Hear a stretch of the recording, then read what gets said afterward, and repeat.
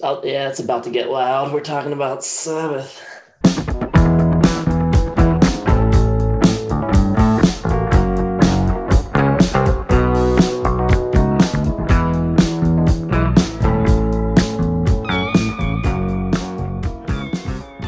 Hey, everybody. Welcome to Listography. Jason here with Joe and Kramzer. Got myself set up in a new space for recording.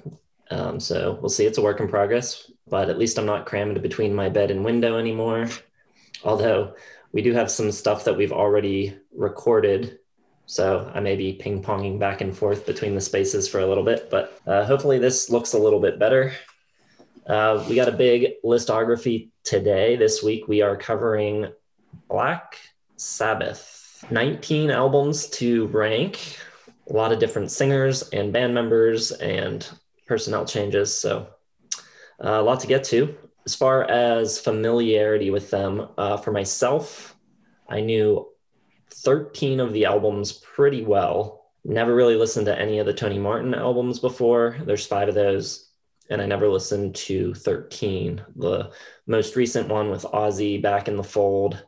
So that was new to me as well. But everything else I was pretty familiar with. How about you guys? I listened to a lot of Black Sabbath growing up.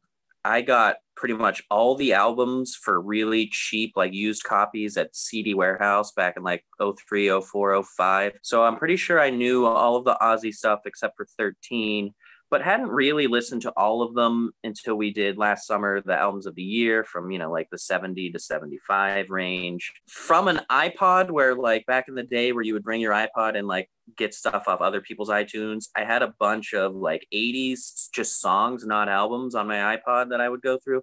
So I can't say that I know anything outside of like the classic Black Sabbath all the way through until now. I love Black Sabbath. I like Dio Sabbath.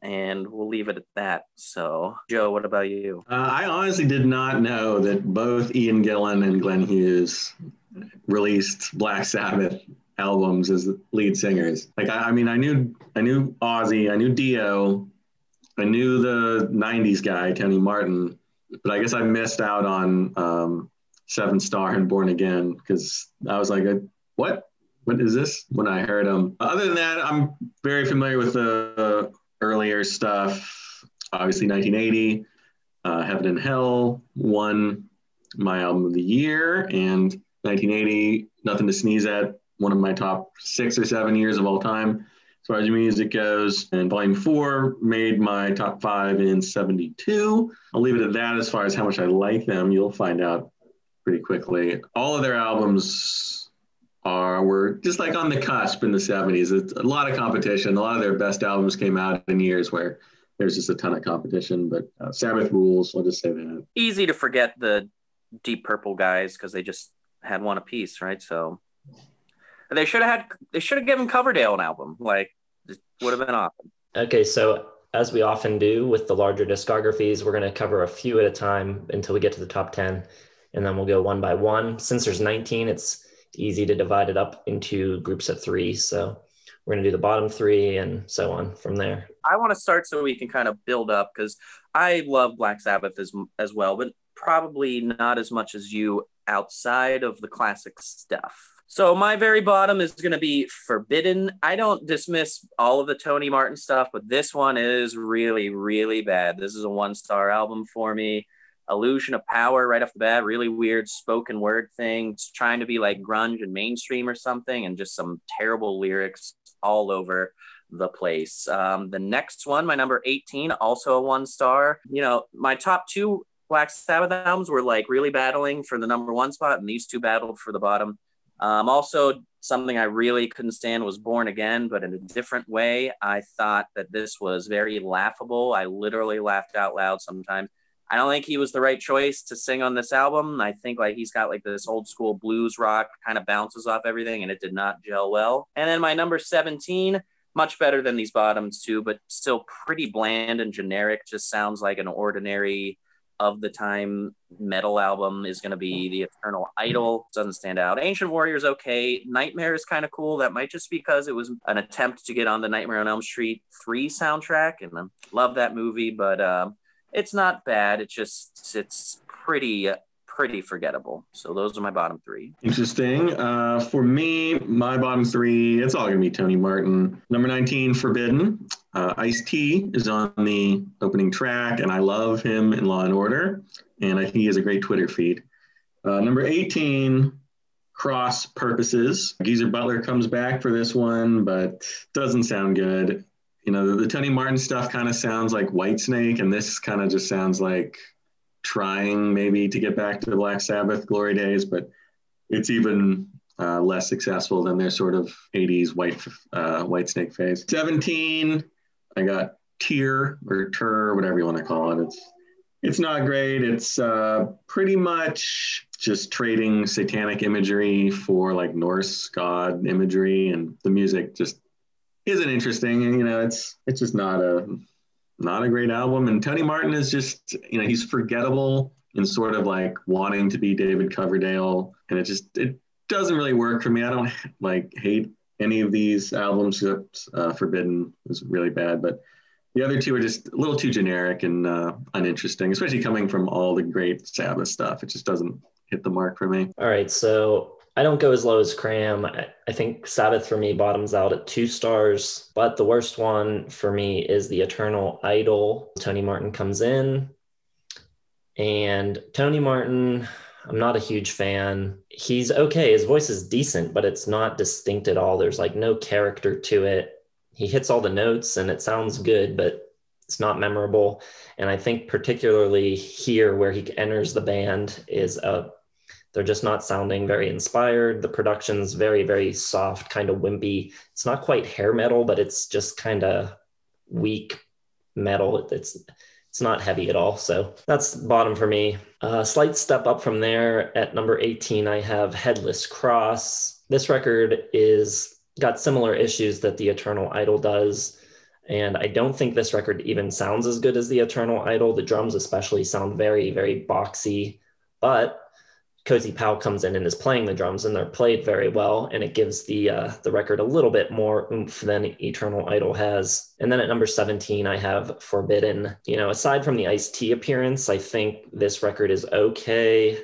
I think the 90s production works better than the late 80s sound. It's a little heavier, has a little more balls to it, but yeah, the songwriting's not great, and it's more sort of forgettable Tony Martin stuff. So those are my bottom 3. All right, my number 16. These are all kind of like 2-star, you know, not the worst stuff ever, just pretty lousy and borderline bad.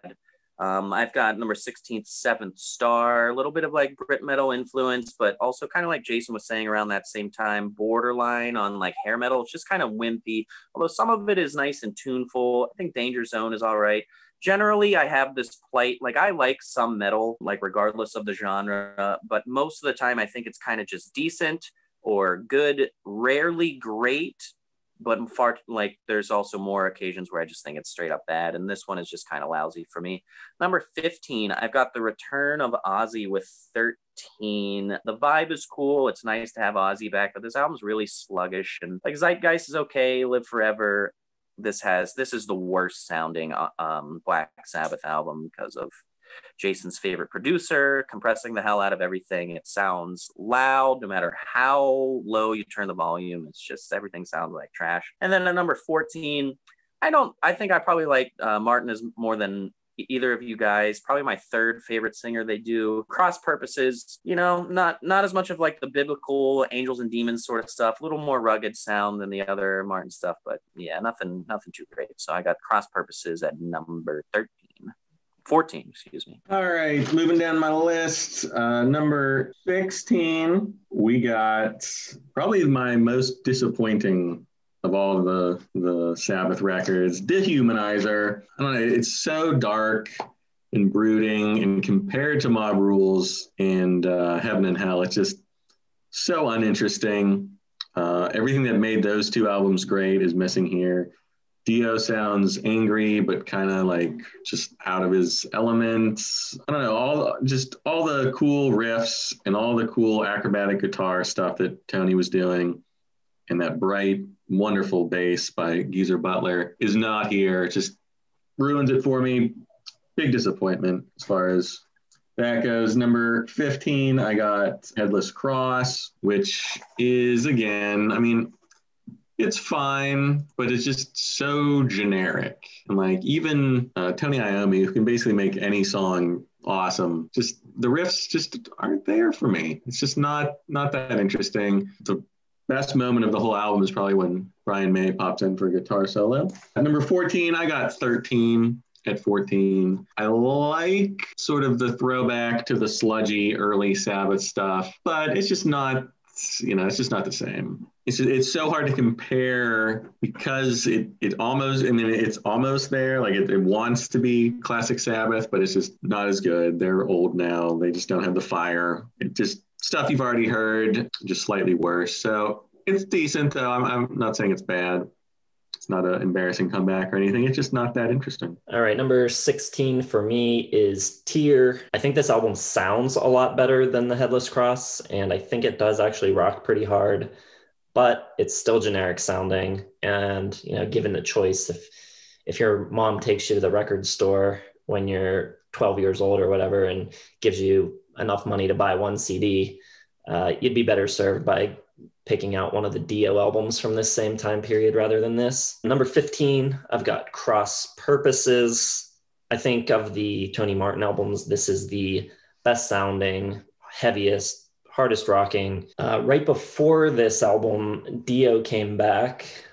They did Dehumanizer, which I think is one of their heaviest records, and I actually think it's pretty good. I don't know what Joe's talking about. But then Tony Martin comes back, and they try their best to keep that momentum going, and Tony Martin just doesn't have the swag or the voice to really, match what they did with Dio. My number 14 is 13, Rick Rubin producing, who I think I've made it known on this channel before. I am not a fan of Rick Rubin as a producer. You've also got Brad Wilk from Rage Against the Machine on drums. I think this is an okay record. It's decent, but it feels so much like they're just really trying to mimic the first three Sabbath records. It doesn't feel that inspired. It seems more like fixated on recapturing the past than doing anything new or interesting. But yeah, it's fine. I think Zeitgeist is probably my favorite track on it. 14, 13. All right, my number 13 is going to be Tyr, Tyr. You guys nailed it. It's not quite as epic or devilish. It is a little bit more rockin', like a little bit faster tunes like on Lawmaker, but it's pretty much the other record just about Norse gods. And by now, I still like what Iommi's doing, but it's kind of just like not evolving at all. He's just kind of like in that like classic metal status. I do it better than most, but he's not like, I want something a little more interesting out of him. The next one at number 12, probably going to be a controversial pick, but I've got Never Say Die. Maybe objectively better than I'm giving it credit, but it's just so disappointing for that classic Black Sabbath period. I'm not crazy about Technical Ecstasy, although I like it more, but I don't think they've fixed any of the things that I don't like on this. I think they've kind of lost their identity by that point. The title track's like too cheerful. The whole album is just too bland for like an original Black Sabbath album. Songs kind of meander, very unfocused. Even Tony is reined in a little bit. Doesn't do too much to excite me. The next album, number 11, or everything else is stuff that I think is pretty decent, pretty good. I wanted to get in the top 10, but I've got Mob Rules. Probably hurts just because it's almost like a carbon copy of Heaven and Hell, especially the track listing and like the sequencing is almost exactly the same. Thundering first two songs and like an acoustic one in the third spot, full of fantasy lyrics. It's very riff heavy, pretty nice. Yeah, it's a nice it's not Black Sabbath, it's Dio Sabbath. Dio's my second favorite frontman of the group, but yeah, so Mob Rules at number 11. All right, starting off, let's see, we're on 13, I guess. My 13, and I think at this point, I start to like these albums a fair amount. I think they're all much more interesting and better than everything that has come before it. Number 13, I got Born Again. This is the one with Ian Gillan right after Dio left.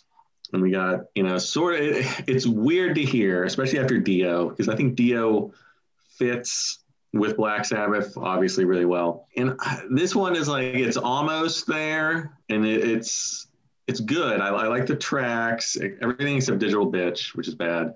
But Trash is great. It sounds like Deep Purple. Like it almost doesn't sound like Black Sabbath anymore, but it's still good.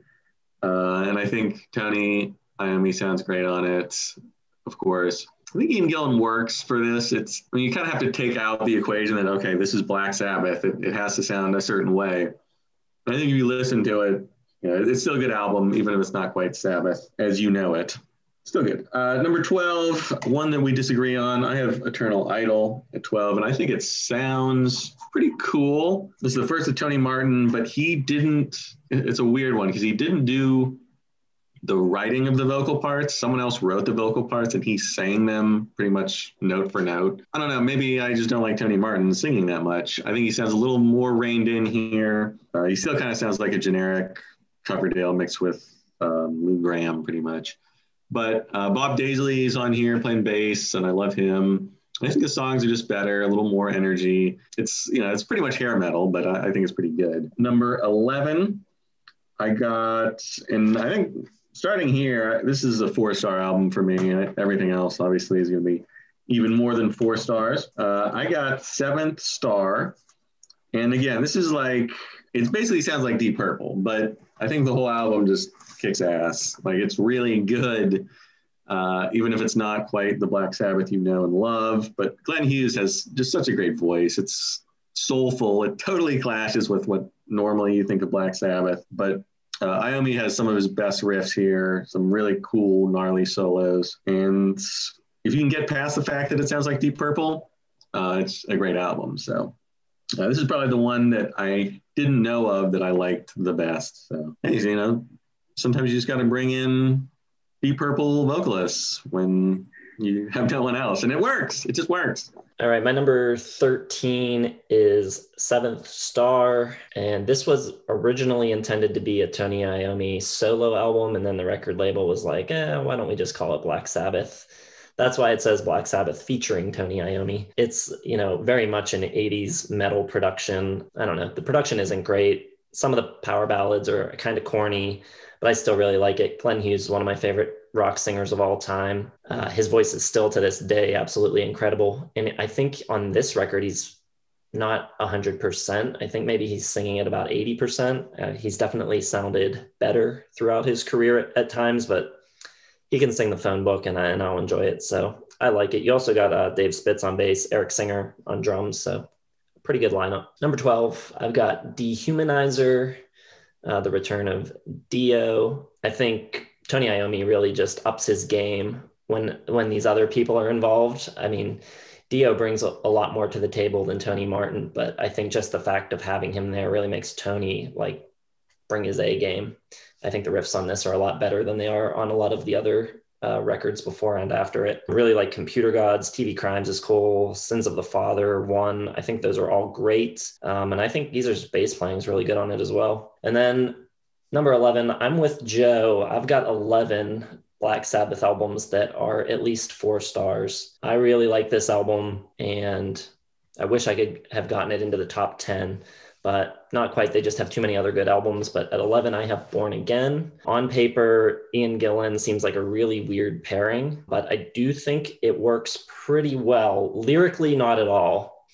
Ian Gillan's never been a strong lyricist, even with Purple. It's not his strong suit. But I think sonically, it really works. His high screeching really sounds cool on this record, especially on the opening track, Trashed. His cackling on Disturbing the Priest is really cool. I like the title track and Hotline. I think there's a lot of good songs on this. This is kind of a cult record. It has a bit of a cult following. There's a certain subset of Sabbath fans that really champion this record, and I can see why. So even though it's not in my top 10, I do think quite highly of it. I think that a lot of the cult following for it is because a lot of the songs are covered by a lot of metal artists and probably just kind of live on. Love the album cover, though. I know the album cover also got bashed. I mean, the album was kind of bashed at the time, but I think the album cover is brilliant. It's hilarious and creepy. All right, we're into the top 10, and this one surprised me the most. It's going to be my favorite of the Martin era. It's going to be Headless Cross. I kind of agree with what you guys said about it. It is a little generic, and I think, Tony Iommi's got more interesting, gnarly playing elsewhere.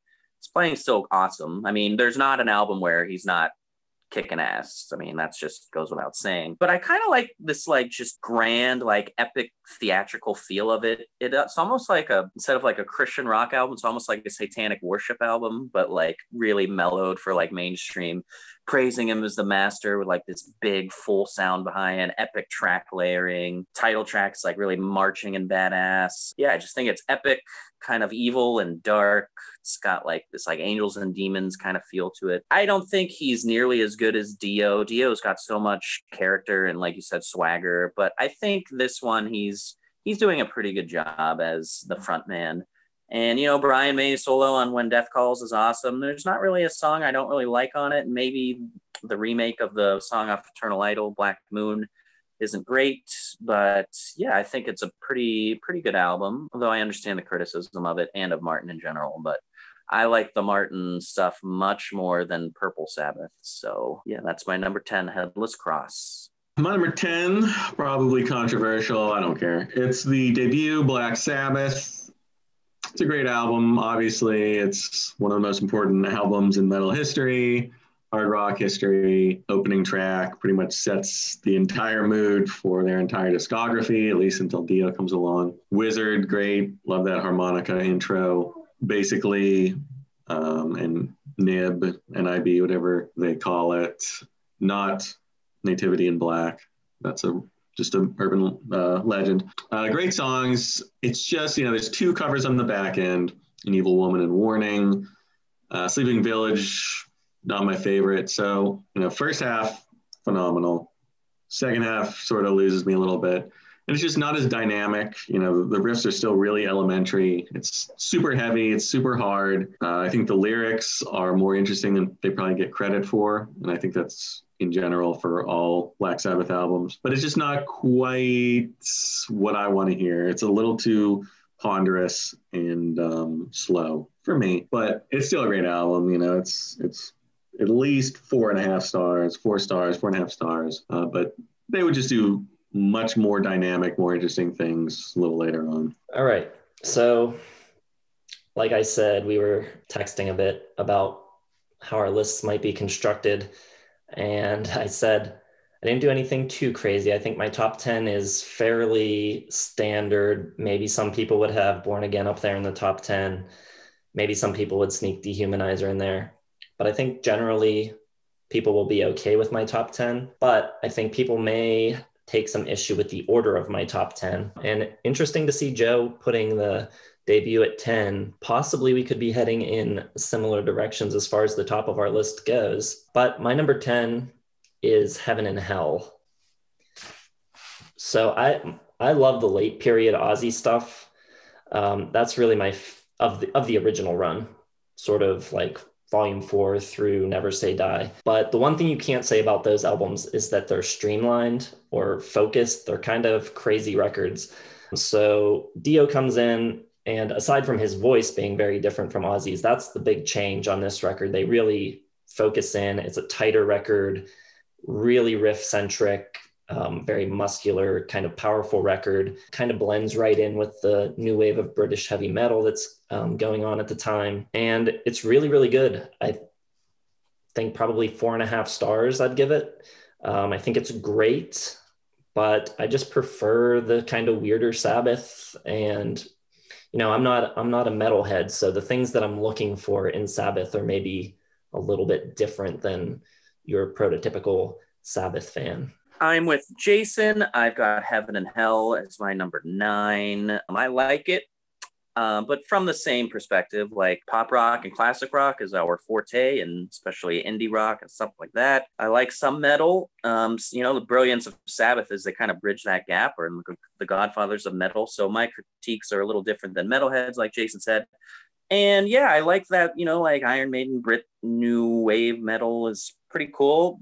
But the authenticity is just not the same without Ozzy. I think Dio is great, but this is like a stage attempt of the evil that was very natural with Ozzy, which is why a lot of the Ozzy stuff comes out kind of weird and psychedelic and, hard to put your finger on. this sounds like it's, script to record, but it's still good. Children of the Seas, great. Like Jason said, they're really letting Iommi do the backbone of the work here and putting Dio's great voice on top. Lady Evil's cool, Heaven and Hell, Neon Nights. I like the first half a lot more, but it's not Sabbath. It's good, but it's not Black Sabbath. So I when I thought about doing this video, I was like, how much am I just going to go, it's good, but it's not Black Sabbath. So I'm just going to do it a little bit. But yeah, number 9, Heaven and Hell, pretty good record. I just listened to 19 Black Sabbath records, and that was the most blasphemy I've heard all day, all week. Ridiculous. I won't stand for it. But for me, I also have a Dio record at number 9, but of course it's not Heaven and Hell. That would be insane.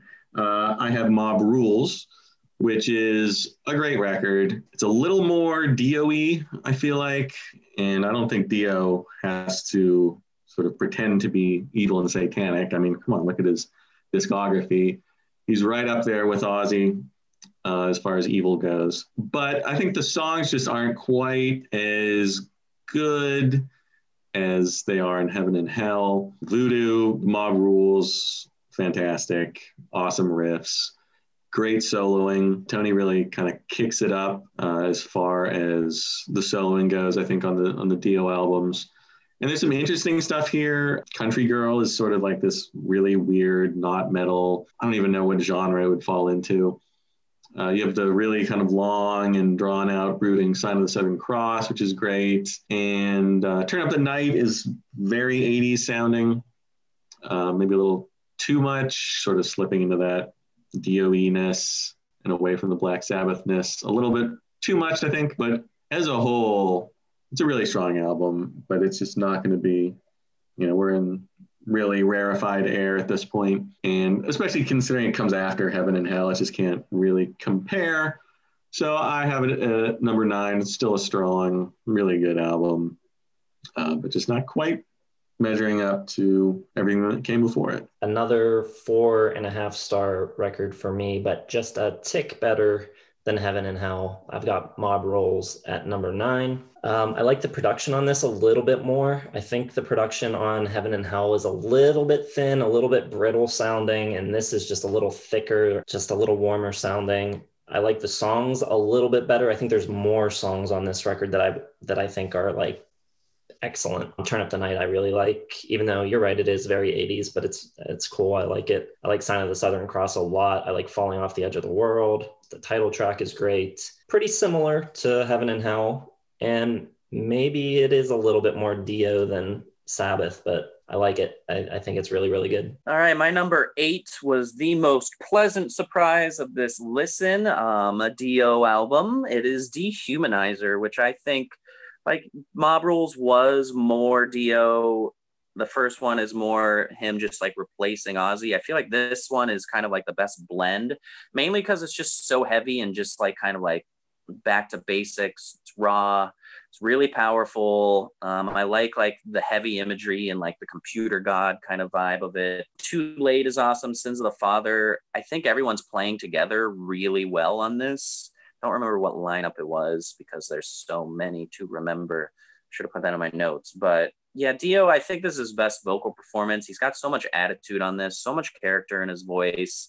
He's really like, I think because he's coming back after his first stint, he's got a little bit of bravado where he's like, all right, Tony wants me back, so let's like show him what I got. And I think it was really good. There's not really a bad song on it. I was pleasantly surprised with it.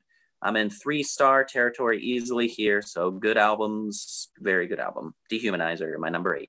Better than Heaven and Hell. It's the worst thing I've ever heard in my entire life. Number 8 for me, and I think this, well, I mean, I love Mob Rules, but this is definitely a little more interesting. We're getting into kind of the crazy late era Sabbath that just totally off the wall, started adding in all sorts of, keyboards and piano and really changing it up. So I got Technical Ecstasy at my number 8. It's a really cool album. It's, coming after something is just brutally heavy as Sabotage was. I think they sort of reached the limit of riffing on that one. And so they kind of just were like, all right, what do we do now? Let's get weird. Backstreet Kids is kind of standard, but it's not like that super heavy riff. It's a little more speedy. It's a little more, I don't know. It's just not, you hear it and you don't think like, oh, classic Black Sabbath. But it's a cool song. You Won't Change Me starts to bring in like all sorts of like piano. The title is You Won't Change Me, but it's like a big change for them as far as the structure and the dynamics. Really great guitar solo at the end though by Tony Iommi. He's just like going nuts on it. It's All Right, which has Bill Ward singing, and I think he does a pretty good job on this one. It's kind of like a Paul McCartney, like Beatles pop track almost. It's, again, totally just unexpected. Gypsy, another one. It's just sort of these weird dynamics, like softer, a little flamenco guitar comes in, more acoustic stuff. Still have that kind of abrupt changes and multiple parts. So it's really cool. It's almost like a little more Santana action coming in from Tony. He's definitely not quite the same riff master as he was on early stuff. And then like something like All Moving Parts has this really great funky bass line. And it's just an interesting kind of change for them. They're trying new stuff. I think it works way better than the standard fan. And I read in Livewire, I was reading their list, they had it like 18th, and that's insane. It's not like classic Sabbath, but it's interesting. They're trying new stuff. It all sounds great still. They're still awesome players. And I think Ozzy still sounds good. So it's a really cool album. It is a very good album, I think. So Technical Ecstasy. When did it come out? 76, I believe. Let's say 76. So we're getting into this late 70s, trying new stuff. I think it works. It's a great album. Number 8, Technical Ecstasy. Yeah, I was shocked when you told me about that Loudwire placing. They should have their metal card revoked for that one. But my number 8, another 4.5-star album for me. And like I've said, I kind of prefer this kind of weird, semi-proggy, psychedelic, stoner rock vibe that they have on some of these Ozzy albums. And this record is that. But I can't pretend that there's not a slight drop-off in quality. And that is on Never Say Die. The recording is a little thin, which doesn't help. I think it's still really good. There's some strong highlights. I really like Air Dance. A Hard Road is really cool. I like the title track a lot, very Thin Lizzy-esque. And they're like mixing in some like jazz fusion stuff. I don't know, it's really cool. I like it, but I don't think it's as memorable as some of their records immediately prior to this. So really good, just shy of the 5-star mark, which we will be at from 7 on up. All right, my number 7, I'm still just in 3-star territory here, but I've got Technical Ecstasy. I agree with everything Joe said, which, it's not, this critique or review is not hidden. This is, it's a bizarre, weird, like mashup of 70s influences, but it is really, interesting above all else. It's All Right does sound just like a Paul McCartney song. Rock and Roll Doctor's got like glam rock vibes to it. I don't think any of the songs are like life-changing Black Sabbath songs, but it is just really interesting album to listen to. Hard to put my finger on sometimes, like how much I do like it. But, for there's such an interesting group of players that it's going to be interesting regardless, because it's just so weird and unusually, and it's unexpected. Like every turn you don't see coming, it's around a tight dark corner. So I've got it. I like it at number 7, Technical Ecstasy. My number 7 and 7 and 8 pretty much interchangeable. I had them back and forth. I did a lot of changes throughout my listening experience, but this one slots in at 7, Never Say Die. I just think it's a little more, I don't want to say interesting, but a little more memorable for me than Technical Ecstasy. I think the title track is really good right off the bat. I definitely hear the Thin Lizzy kind ofness in it. Again, it's not quite that riff-heavy style that we're used to from Sabbath, but it's, speedy, almost, not quite speed metal, but it's getting to that point. Johnny Blade's a little weird, has like these weird synth parts that come in. But Junior's Eyes, I really like. Some really awesome guitar work from Tony Iommi, the way I think it's toward the end, maybe on like the third verse or something. The guitar kind of like phases in. Sounds really cool. Again, I think Tony Iommi is pretty much always the star. And on this one, he has even more kind of jazzy influences. And I know Ozzy hated that about the whole album, but I think if he just given into a little bit more experimentation on this kind of stuff, it would have worked great. I think the biggest problem on the whole album is Bill Ward's vocals on Swinging the Chain don't quite work. I think he sounded pretty good on It's All Right. Doesn't quite have it for Swinging the Chain. And there's some like weird sax solos that come in, which isn't probably not necessary for a Sabbath album. But Junior's Eyes, Hard Road, Shockwave has like these cool 3-part harmonies almost. Air Dance is really unique and just kind of airy and light and, not like anything that you've really heard at all from Black Sabbath before. So, it's got like this twinkling piano and more jazzy soloing on Air Dance. So I think it's really cool. Over to You is great. I just think it's a little, after all the heaviness and sort of just crushing riffage that came before it, I think Technical Ecstasy and this one are kind of a welcome kind of respite from it. So I really like both. Again, either one could be 7 or 8, just sort of like Never Say Die a little bit better than the last time I heard it. So really cool album. I wish Ozzy hadn't quit afterwards, but whatever. We got some Dio out of it. All right. My number 7 is the self-titled debut album. Awesome album. It's 5 stars from me. It's dark, doomy, heavy, super groundbreaking. There's not many albums that you can credit for inventing a genre. I'm sure that someone in the comments will dispute me saying that, but this is about as close as you can get to just creating an entire genre in one fell swoop. So really awesome. But it's kind of like my ranking of the early Zeppelin records. Even though I love them, I just think they kind of launched off from here into so many more interesting directions. So even though it's great and important, I just wouldn't reach for it as often as the things that came after it. So that's why it's at 7 for me. My number 6 is going to be their 6th album, Sabotage. I like it. Up until this point, I think it's kind of their most uninventive album. Back to more like loosely structured. It's kind of like big, wide open, long rockers, great playing, great drum fills, kind of meat and potatoes for them a little bit. I'm missing some of the power and like the evil and the sinister and like the pagan mystical element. And I think it's a bit backloaded for me. It takes a while for me to get into it. I like the thrill of it all. And I love the Rit as the closer. Probably my favorite song on it. That is just a killer track. Just missed my top 10 songs. But yeah, for me, Black Sabbath is so much just about the vibe and the identity, and not talking about just like their image, but a lot of that comes out in the playing. It's great descriptive playing. Like no one else sounded like the first few Sabbath albums. And by now I think it's just for my personal taste, what I want from Sabbath is just a little bit, not formulaic, but it's just a little bit run of the mill for them. So that's why it's lower on my list. But most of the songs are very enjoyable. I like listening to this record. It is my number 6, Sabotage. All right, people are going to hate this one, but I got to do it. I got Paranoid at number 6. It is a 5-star album for sure. One of the most important metal albums of all time. You don't have to tell me about the importance of Paranoid. And, I think lyrically, this might be their strongest album.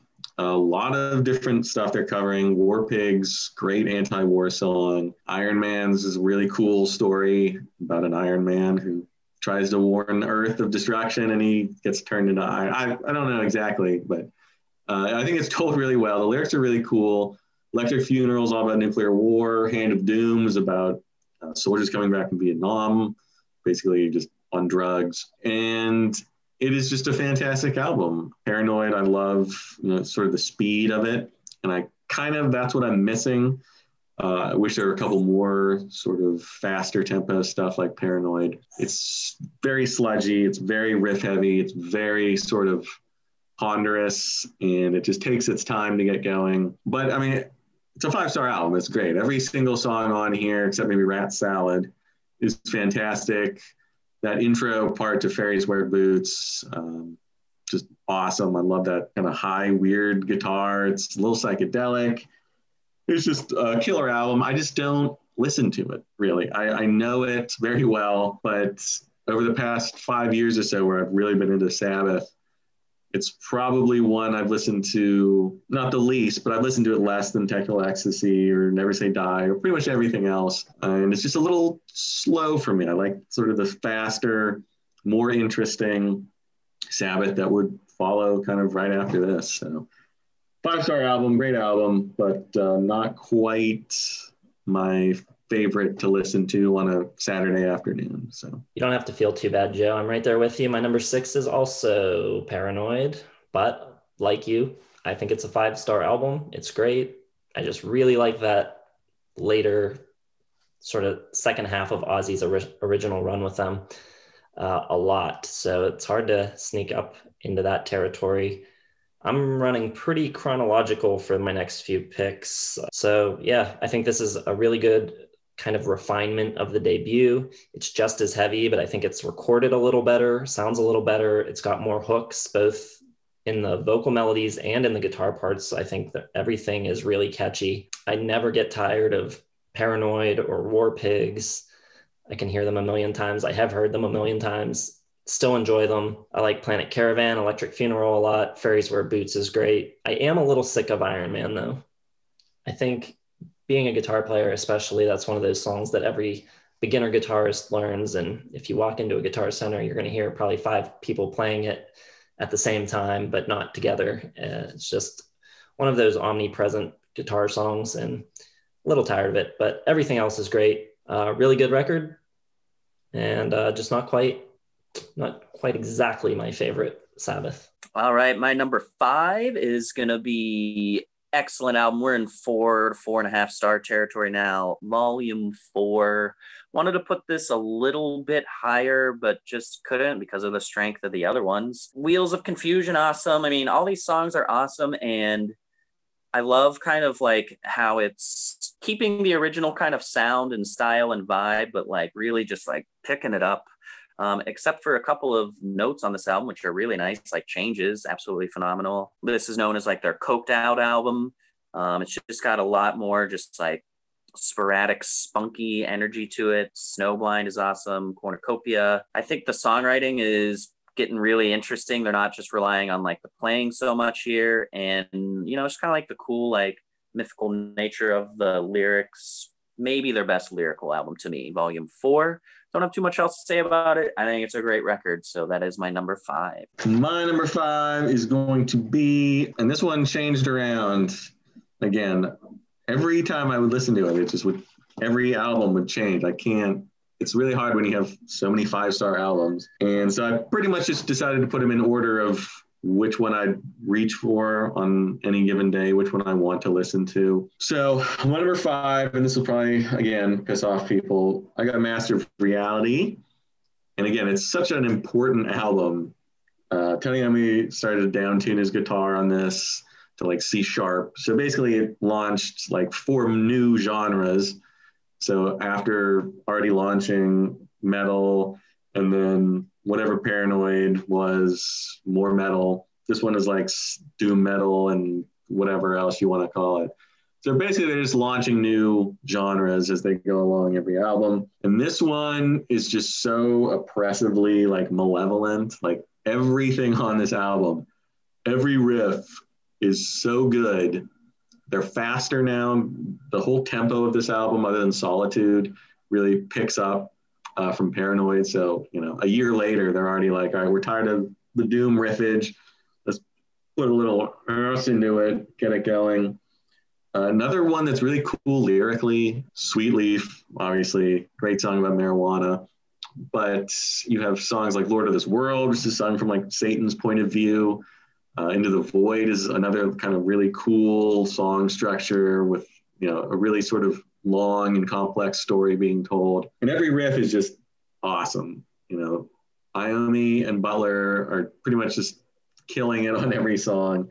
It's great. I love the kind of pitter patter drums on Children of the Grave and that rapid bass intro. That kind of sounds like Whipping Post by Allman Brothers. It's just so good. the whole album. I had it higher, and then it's a little short. It's like 30 minutes. So I think that's really the only thing that holds it back. And Embryo is only 30 seconds long. So it's like 7 songs, 6 songs, Orchid, 2 instrumentals on here. I think that's the only thing that really holds it back. It's not quite as dynamic and bringing in different structures and different sounds. But again, it's 5 stars. It's just awesome. Great album. It's just, this one came out in 71, so it went up against like 5 all-time classic albums. So again, it didn't make my list in 71, but you know, it was right there. It was like 6 or 7. So just an awesome album. Master of Reality, number 5. Well, if that pick is going to piss people off, then we'll be pissing people off together, because I've got Master of Reality at number 5. And I think this is kind of where you start to see them like pulling away a little bit from what they created with their first 2 albums, wanting to show that they can do other things with tracks like The Orchid and Embryo and Solitude. But for the most part, it's a very heavy, very rockin' record. I have written that it invents stoner rock, so there's another genre that you could argue, especially starting off with Sweet Leaf. And I actually think there's a lot of parts on this record that are a little slower and a little like kind of trudging, like the intro riff to Into the Void and Lord of This World. I really like it. I think it's great. Also a 5-star record, really killer stuff, but I think they've got better. All right, my number 4 is going to be the debut, Black Sabbath. I know you guys love it, but I think you should give it a little bit more credit, considering you're claiming it invented an entire genre. So, yeah, I mean, I get it, but the feel is unlike anything else you've ever heard on an album. And, you know, it's got like that black doom. It's so much more interesting than I think people that don't know what Black Sabbath is. They're like, oh, they're like the satanic heavy metal band with Ozzy Osbourne. It's like, this is so much more stuff going on. It's psychedelic, it's jamming, it's like meandering, amazing playing. I think Ward is one of the most underrated drummers of all time. I think he is doing fills and, you know, keeping things rolling as well as any rock drummer really of this time. And I think, you know, I don't really get tired of any of the playing. I know it's not prog rock, but for the people that like bash us that we don't like prog enough, like this is a lot of just long instrumental, amazing, just playing. It's fantastic. Title track's great. The Wizard is so badass. NIB.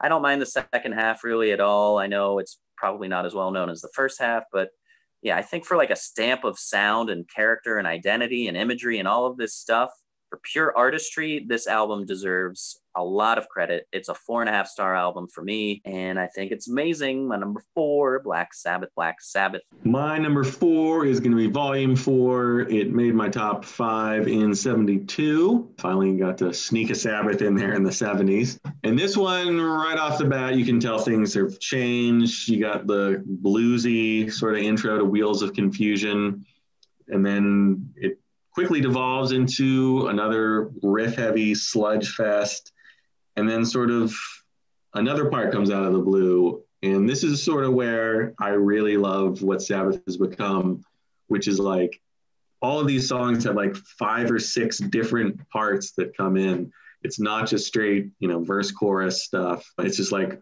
legendary riff after legendary riff after legendary guitar, you know, passage.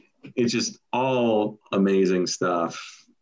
Every track on here, from the sort of tender piano ballad with the mellotron that coming in at the end changes, Supernaut, one of the heaviest songs of all time, Ozzy's Ode to Cocaine and Snowblind, and you can just feel the drugs on this album. I think that's probably what's missing from today's music. They're not doing enough drugs, because this is their drug period, and it is just so good and so interesting. St. Vitus Dance is like this upbeat kind of peppy number. There's just so much going on this album. It all works. It's all amazing. It's all 5-star stuff. Just incredibly cool album. Everybody's playing on it. It's fantastic. And Ozzy, you know, I think he gets better pretty much with every album. And I think by this point, he's really sort of a lot more dynamic than he was on the first 2. And even sort of Masters of Reality, I think he's doing some cooler stuff with his voice, a little more confident in it. And yeah, just an incredibly cool, all over the place album, and I love every minute of it. Another 5-star one for me, volume 4. All right, me and Joe are staying right in step. I've also got volume 4 at number 4. You've got Sweet Leaf on Master of Reality, and then you go to Snowblind on this album, and that pretty much tells you all you need to know. The drugs have changed, things are getting weird, but it's awesome. The sound on this record is a little bit muddy, but in a good way. It's like grimy and dark. Still got the heaviness of the early records, but you're taking so many different sonic detours on this record. You've got like the really awesome drum break and Supernaut. They start incorporating these like jazz rhythms almost in places. There's really pretty moments like Laguna Sunrise and Changes. It's just a really, really awesome record. Like Joe said, everything works pretty much. And also starting on this record and going till the end of Ozzy's initial tenure with the band, I don't know exactly what it is, but they start treating Ozzy's vocals in a certain way. Just the way it's recorded sounds so good.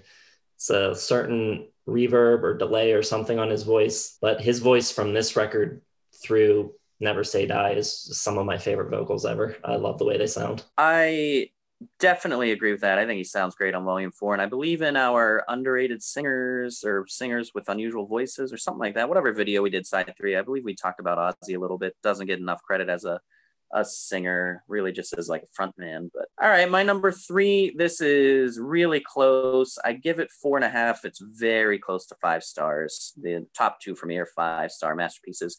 I've got Sabbath Bloody Sabbath.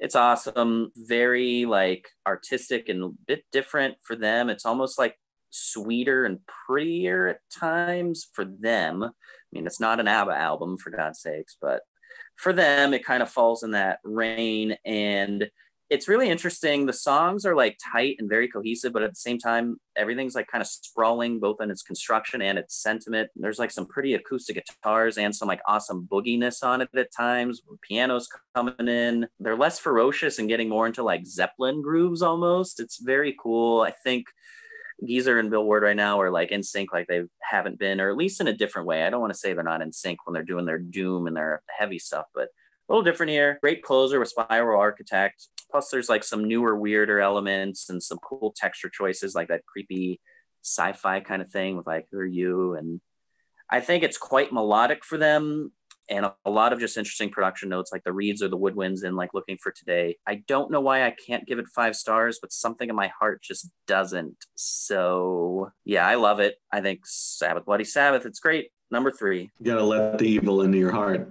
Cramser, and just give it that extra 0.5 star because it is a 5-star album. I think I love the evil of my top 2 in that first like 3 album run a little more. So this one is like a little of them. I'm just like more aware of them as like a band right now, and like these artistic approaches they wanted to do. So I think that's might be the 0.5 star. So I think you accidentally nailed it. Well, not quite Sabbath Bloody Sabbath for me yet. We got to stop off at number 3. And that's going to be Sabotage. Right from the bat on Hole in the Sky, Ozzy like takes his register up like an entire step, and he sounds really different and really angry and just awesome. I think this is probably my favorite vocal album of Ozzy's. And this is another one. It sort of takes the stuff that they had been doing on Volume 4 in Sabbath Bloody Sabbath, those sort of mishmash dynamic riffs. Like there are no choruses on this whole album other than like the first track. Everything is just like ridiculous riffs and awesome guitar passages after another. Sometimes they repeat, sometimes they just keep going off in all these different directions. Symphony of the Universe, that really kind of heavy chugging part, and then it turns into like something super dynamic and interesting. Megalomania starts off with the slow haunting dirge, then like the swinging piano comes in, and it just goes off in all these awesome directions. I love the thrill of it all, that opening bluesy kind of, and then turns into heavy riffs, and then it gets softer, and it just, every song on here just is so dynamic and interesting. And then the centerpiece, the coup de grace, the writ, when Ozzy comes in and just, oh man, whatever he's singing, I think he's singing about their ex-manager, and it's just so venomous and just raw and just so awesome. One of my all-time favorite vocal performances. And then it even kind of devolves into this sort of like almost optimistic. He's singing everything is going to work out fine, and then if it doesn't, I'm going to lose my mind. So it's humorous. Like the writing on these albums, I think, does not get enough credit for how good the lyrics are often. And Sabotage, man, really moved up my list. I had it a lot lower coming into this, what I thought it was going to be. But if I'm being honest, right now, I think I want to listen to Sabotage the most out of any of these albums. But historically, I got to go with what sort of has always been my favorite. So I'm keeping it number 3, but it's 5 stars.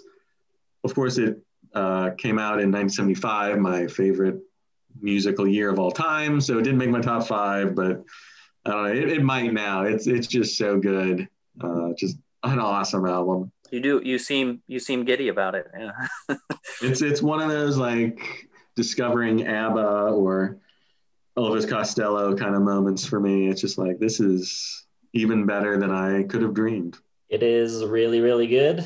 And it's our 4th one in a row that we line up on. I've got Sabotage at number 3. It's tough to follow you after that. I agree with pretty much everything you said. It's awesome. Takes you on so many twists and turns, unexpected places. The jazzy kind of acoustic section at the end of Symptom of the Universe is so incredible. Megalomania is awesome. Am I Going Insane? Hole in the Sky is fantastic. So many good songs. I think the production is really, really good on it. Also, Ozzy still sounds great on this one. It's really, really good. Number 3, Sabotage. Aw, look at you two. Jason would listen to a Frisbee if it were in a record sleeve and had a 1975 copyright print in the corner. So I'm not saying it's a bad album, but that's your sweet spot. All right, down to what I would assume most Sabbath or classic rock enthusiasts assume are the top 2. You guys have already talked about them, which I think is kind of ridiculous, but I got to go with the one that actually did make one of my Album of the Year nominations, and that is Paranoid from 1970 as my number 2. I love it. What more can you say about it? I mean, Joe already hit it. They're aware of like their power and their status, and everything's very doom and heavy and thick and just, you know, in your face. It's not too fast. It's just like everything sinks in and is just really like cemented with power. War Pigs, like Joe said, one of the best anti-war songs ever. Paranoid, the Paranoid and Iron Man I'm fine with, you know, even though they're played out. I was at Guitar Center yesterday. I bought a new guitar slide and a couple of harmonicas, but didn't hear anyone playing Iron Man because you're not allowed to play guitars right now because of the pandemic.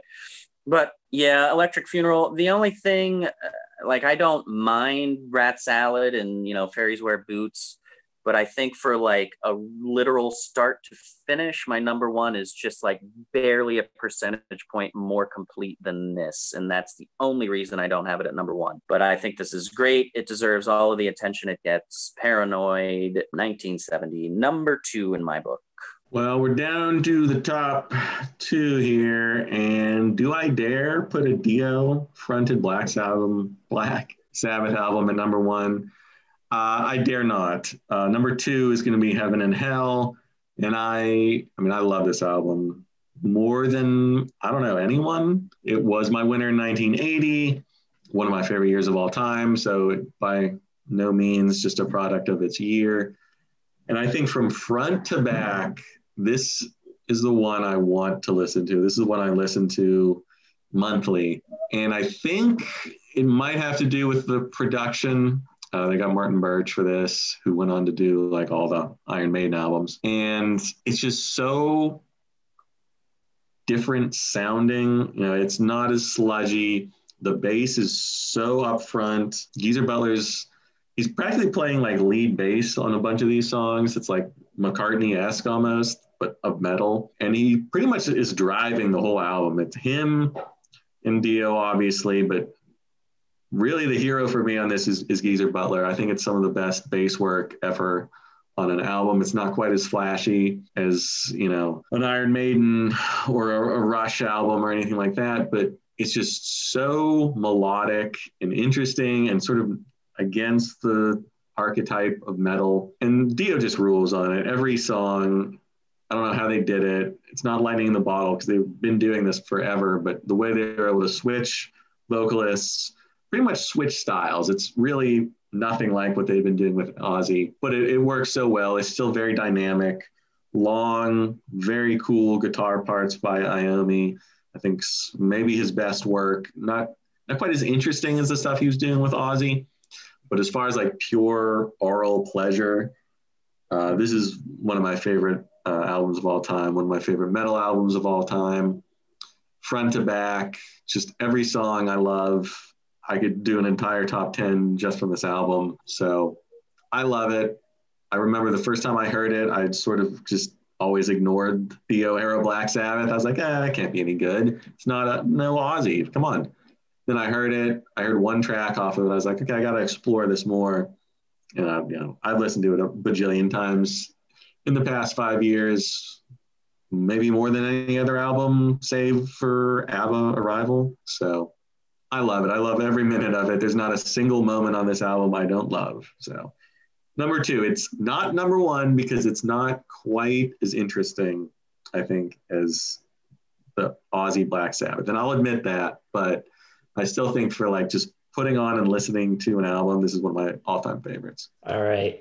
My number 2, Joe and I finally diverge, but this might be the one that causes the most controversy in the whole video. But number 2 for me is Technical Ecstasy. I absolutely love this record. It's so underrated. And I know the general consensus is that it's one of their weaker albums, at least weaker among the original Ozzy run. But I don't get it. I don't know why people don't like it as much. I think Backstreet Kids, You Won't Change Me, Gypsy, All Moving Parts Stand Still.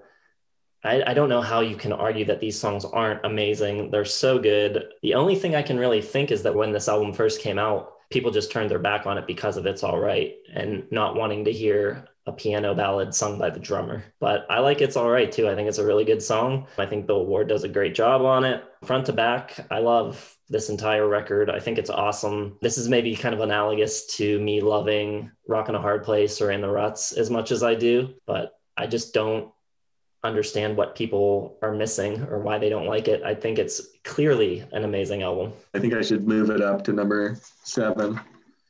I can't because I've already said it, but yeah, it's really good. I don't understand why people don't like it. It's good, but you're blowing it way out of proportion considering that you have it above Master of Reality, which is the best Black Sabbath album. It is the embodiment of amazing heavy metal writing. Every lick of attitude and power and doom is in these guitar parts and bass and drums. Sweet Leaf, like, you don't have to go and shred and go nuts. These simple guitar parts just have so much character and attitude in them, and just confidence behind them. After Forever, Children of the Grave, it's so badass. Badass is the word for these songs. And the reason why I probably have it on Paranoid is I think these songs stand out on their own a little bit more. I got more in my top 10. I also like how it ends with Solitude and Into the Void a little more. And probably my personal little favorite piece of the album is that little touch of Orchid. I think it is absolutely cool as hell. Very pretty. It's awesome because, they're not just like this classic evil biblical devil band. They've got like that pagan in touch with nature and smoking weed kind of like more realistic approach. It seems so authentic and I think it's great. And not surprisingly, it is from 1971. One of many, many, many 5-star albums that I don't think we can even talk about from the greatest year ever in music. So it is my number 1. Master of Reality, 1971, my number 1. All right. Well, I guess me and Jason have the same number 1 album, which I'm not, I guess I would have been surprised until I realized how much Jason liked Black Sabbath. So this makes sense for him. Sabbath Bloody Sabbath, my number 1. I think it's just, all of these albums are great. They're all 5 stars from this period pretty much. And I think what does it for me on this one is they sort of went into the studio really wanting to like just kick things up a bit. They wanted to really put in the work and put together a masterpiece. I think they nailed it. Sabbath Bloody Sabbath, the track leading off, just one of those amazing riffs. It's got that dynamic sort of nature where it's changing, it almost feels like two songs, but it just flows together perfectly. It's not sort of like mashed up and stuck in. It just works. It flows beautifully. You have weird tracks like A National Acrobat, which is about like being born. You have Spiral Architect, which is about DNA. Like they're really reaching for kind of weird places for all this stuff. And I think it's, a little more contemplative, a little more dynamic even than Volume 4. You have the super hard, like bluesy Deep Purple riff that opens up Sabracadabra. And then Rick Wakeman comes in on piano and just like playing this boogie piano. Just really cool stuff. Killing Yourself to Live has like 4 or 5 different passages. Some of my favorite Tony Iommi guitar work, just really memorable riffs all over this place, dynamic. Looking for Today has some kind of weird something that comes in at the end. Just all this stuff that you wouldn't expect from Black Sabbath. Flute. I think it's a flute on Looking for Today. And it's just kind of mind-blowing, the different strands and the different kind of styles that they bring into this. It all works so well, though. There's nothing forced about it, nothing that seems like out of place. It just is fantastic. Even Fluff, the instrumental, is pretty cool. It's just a killer album. I always come back to it, I think, over pretty much anything else in the past 5 years. It just has this sort of like completeness that I love, and a little more listenability than Master Reality or Paranoid for me, just because it's so dynamic and interesting. So it's my number one Sabbath. Yeah, I don't know how normal that is. I guess Jason feels the same way. I haven't seen anyone else, any of the other magazines and stuff that I was browsing, looking for sort of fair rankings. But for me, nothing beats a good old Sabbath Bloody Sabbath, my number one from Black Sabbath. Yeah. Sabbath Bloody Sabbath, number one. It's awesome. I think every song on it except for Fluff was in the running for my top 10 songs. Just really unique, adventurous, daring, strange, exciting. Tony Iommi's guitar tone on this is really unique, really cool. Ozzy sounds great. As Joe mentioned, I think the secret ingredient on this record is Rick Wakeman dropping in these really bizarre synths and just all kinds of little extra touches on this record. Yeah, it's fantastic. Like we said about so many of the other records from this era, it just kind of takes you on this journey. The songs don't go where you think they're going to go, and then they go somewhere else after that. It's just really, really, really good. Fantastic. I love it. Another 5-star album for me, Black Sabbath. And your hot take in the Messenger was that you were ready to publicly say they were better than ... Yeah. Well, so first of all, it's crazy that they never made a top 5 for me in albums of the year. They've got 7 albums that I think are 5-star. And I was looking, I'm not sure that any of them still would crack a top 5. Some of them are kind of like teetering on maybe being able to crack a top 5. 70s are just so loaded. But for a band to have 7 5-star albums is pretty impressive. And I am ready to say that I like Black Sabbath more than Led Zeppelin. I've really, really enjoyed listening to this discography, especially the first half with Ozzy and the first 2 Dio records. They were all fantastic. For me, I think the only thing that holds Sabbath back from being like a top 5 band for me all time is just their second half. And it's unfair because I always go back to Zeppelin. They just had the exact right amount of albums. There was nothing to be like, well, I hate that album by Zeppelin, so I can't say they're my favorite, band of all time. But as far as like number of 4.5 to 5-star albums, I mean, other than Zeppelin and maybe like the Beatles, I don't know if there's any other band that has as many albums that are at that level for me. We'll have to do a show about it because I want more time to think. But I mean, Sabbath over the past 5 years is just really, I always kind of thought they were kind of lame. Not lame, but like a little overrated back in the day when I was a teenager, even into college. But ever since I heard Heaven and Hell, and that kind of launched me on an exploration of Sabbath a couple of years ago, they just rocketing up my charts for all-time favorites. Yeah, they're definitely in my top 100. I don't know where they fall, mainly just because they're in such like a specific corner of my listening. Like, you know, there's nothing really else among my favorite artists sounds like Black Sabbath. They're not in the same group as pretty much else. So kind of forget about them a little bit. And I also conveniently block out the stuff I don't like, but like, man, those like top 5-6 albums I think are among the best ever. But yeah, hard to get them in for our albums of the year series because it's the 70s. So yeah, but yeah, I love Black Sabbath. I like Dio Sabbath. I don't mind Martin Sabbath, and I don't really like Purple Sabbath. I gotta say, they are, in the history of rock criticism, wildly underrated and unfairly castigated to the, you know, oh, they're too metal, they're too dark and satanic. Just ridiculous. They had so little respect. And especially as individual players. I mean, other than Iommi, Bill Ward is an amazing drummer. Geezer Butler's a good bass player. Ozzy is a great singer. Like, they don't deserve like the shunning of like not getting thrown in with the all-time greats.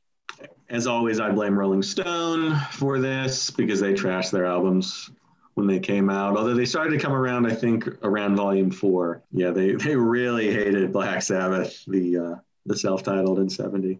Yeah, I would say if you're not a metal fan and you've avoided Black Sabbath because of that, give them a shot, especially that period that I'm talking about from like volume 4 through Technical Ecstasy, where things get really weird and psychedelic and proggy and druggy. It's really, really awesome stuff.